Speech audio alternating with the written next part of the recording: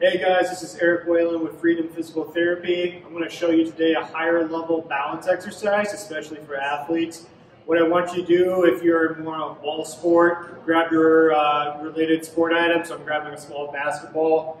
You're going to stand on one foot. You're going to have a slight bend in your knee. And what I want you to do is set up cones around you. I have 5.5 circle.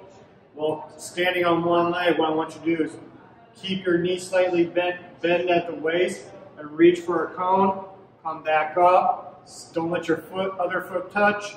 You're just going to go around the circle, nice and slow and under control. I don't want you to be bobbing and weaving all over the place. Nice and slow and under control. You can go around a couple times or until you get fatigued. What you can also do to make it a little more challenging is standing on something that's not quite as stable. So I have a foam pad here.